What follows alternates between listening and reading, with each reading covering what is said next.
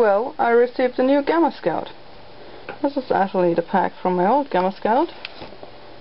And this is the one from the shiny new GAMMA SCOUT I got. Why did I get a new GAMMA SCOUT, you may ask? Well, the thing is that the GAMMA SCOUT had an issue with measuring really high levels of radiation, even though it claimed it could measure up to 1,000 microsieverts per hour in a reliable way, but instead it crashed all the time because the high voltage could no longer be supplied. So as of a letter of I think it was May 2010, they told me that they had actually fixed this issue now, and that their GAMMA SCOUT could measure 1,000 microsieverts per hour reliably. So of course I'm going to test this out, because I've actually got the equipment to produce 1,000 microsieverts reading, which they don't seem to have at the German GAMMA SCOUT facility.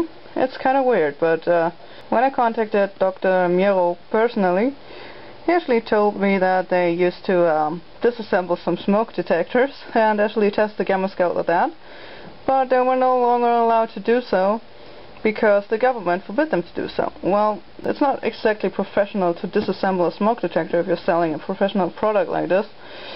But anyway, if you don't even have the license for this and get in trouble for it, I don't know what to say about that. But still, now they're using pitch blender, obviously.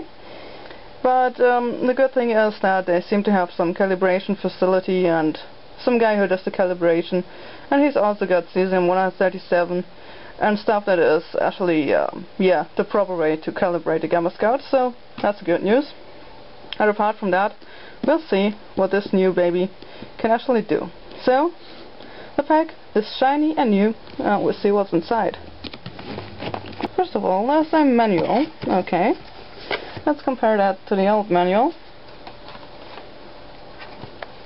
Yep, that looks more professional. And also, where was that? That was here on the old manual. It says misst radioactive Strahlung zuverlässig, and in English, reliable radiation measurement, which is not at all a translation of that phrase. So, and it carried on throughout this manual that the English translation was really, really poorly done. I seem to have increased that in the new manual, so that's good.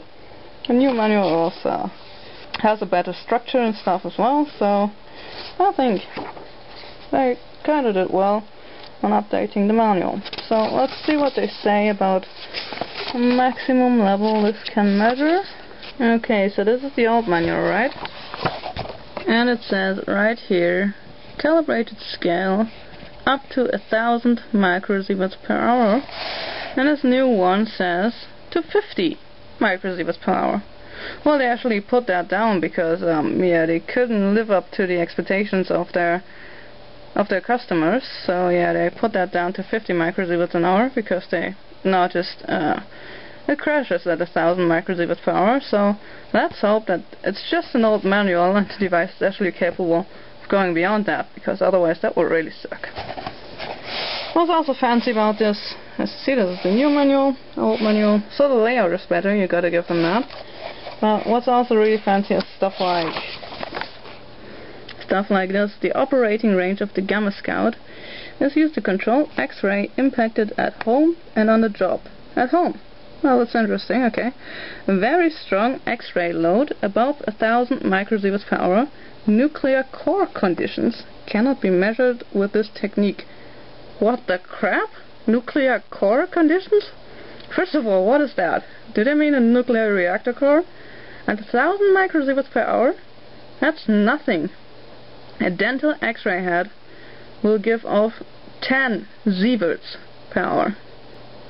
You know, 1,000 microsieverts are 1 millisievert. 1,000 millisieverts are 1 sievert. And a dental X-ray head gives off 10 sieverts per hour. And with other devices it's even more. And a reactor core? Oh, come on. First of all, X-rays? What the? You gotta be kidding me. Well, anyway. That would be called gamma rays anyway, but... Okay. Let's put this aside and just take a look at the machine instead, seriously. That's just so weird. Oh, look. We've got a shiny new software. Well, finally, because it did never work in Windows Vista and that kind of pissed me off, so let's see what happens. Okay, so let's connect this shiny new Gamma Scout to the USB port now.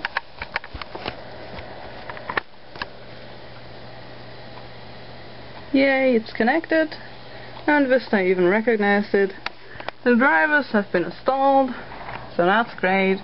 Let's run the software. I'll choose the port. Yeah, we're using USB. What? No USB port is initialized yet. Searching a Gamma Scout? Please connect the Gamma Scout. Well, I've done this to all ports, even the back ports, not using a hub or anything. But it doesn't work. Wait, what's this? It says November 2008. They haven't even revised the software yet. So, well, the software does not work on Vista. Vista has been out for a long time, and the Gamma Scout software does not work on Vista as of yet. At least not on the 64-bit version I'm running. But I suppose it'll be the same for any. If you know. If you've got a Gamma Scout and know about this in a 32-bit version, let me know. But anyway, let's get to my dear old friend. This really, really old laptop, like an Intel Centrino, if you still know that.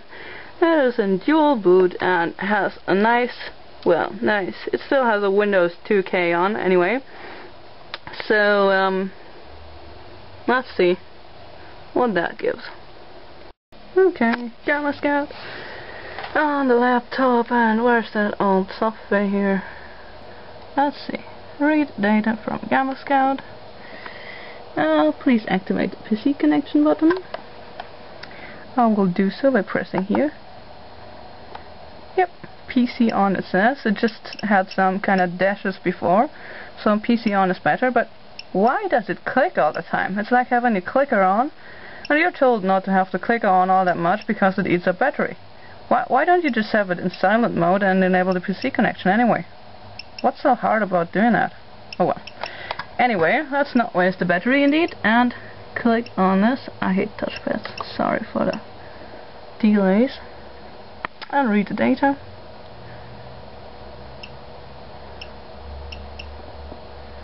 Which takes a lot of time, I have to admit. Okay, so we're done. It tells us to go back into normal mode, and I'm doing that. And clicking OK here. And then clicking calculate. Calculate the data, we got that. We're gonna save the data just to desktop because it doesn't matter, and then we're gonna show them in a graphical display. It looks really old-fashioned. I don't know. You can somehow navigate through it. It has a whole left mouse button and zoom out, zoom in, whatever. I gotta do this way or something. Or you gotta go down here. And yeah, it will zoom, but now it's totally somewhere else, and I need to go back, and well, and that produces a shitload of lag. Okay, now if I want to zoom in here, no, it didn't work. I still didn't. Now I'm trying to zoom in. Well, so the software really isn't good. It's of absolutely no use, I'd say, because I mean, a graph like that, you can draw that with a free open office easily. So actually we're gonna have a look at this one. This is actually the text file. This is used to calculate the graphical display there as well. And yep, it's a good clean text file. As I said, the software is absolutely useless.